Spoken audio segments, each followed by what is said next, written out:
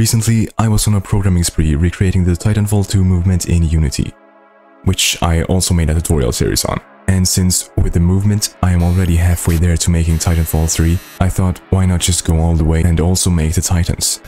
Because why bother coming up with my own game franchise when I can just steal someone else's? So this video is me doing just that. Though I did not make the models myself, they are ripped directly out of the original game, and most of the animations are stolen from Mixamo. Ready for fastball. What? That one was not stolen from Mixamo. Also, I made this cool embark animation. As for the movement, I used a character controller script and added lots of clunky sound effects. The hardest part when setting up the Titan was getting the gun to aim where I was looking. You don't want to rotate the whole character, so you have to use IK aiming and move the individual bones using a script. This proved to be a bit inaccurate. So I did what most games do, which is have one gun being rendered for the player camera and another one for the other players. Of course, there are no other players yet. Here you can see that I have two guns, and when you're in the game, only one is visible. And we also add another set of arms. I always thought the lamest part of Titanfall 2 was the gun sound effects, so I made them more explosive. Then you just instantiate this bullet casing prefab, give it a push to the side and play some muzzle flashes. And after fixing a small issue with the gunfire being a bit too fast, I had a really cool gun. I got some decoy titans to shoot at, and now you can really feel that gunfire PTSD kicking in.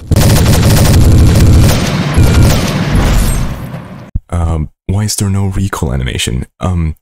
It's a giant metal robot, it doesn't need recoil. The coolest part of Titanfall is when the Titans are falling down. And what kind of recreation would this be if I didn't have the actual Titan fall?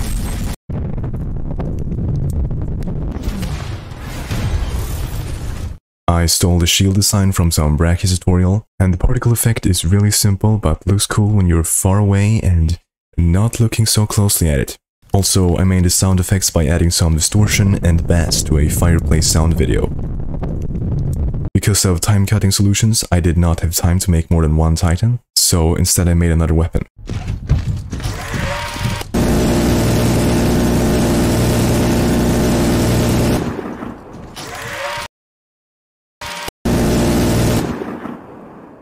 Here's me animating the spinning barrel. And I finished it up with this fun dashing mechanic. Anyway, this video is marketing for my upcoming tutorial on this. The Titan walking and shooting part, and also the logic for jumping in and out of it. If you think this looks bad and that I should not be qualified to make tutorials, the coding part is fine. I just need to work on the animations. So yeah, stick around for that.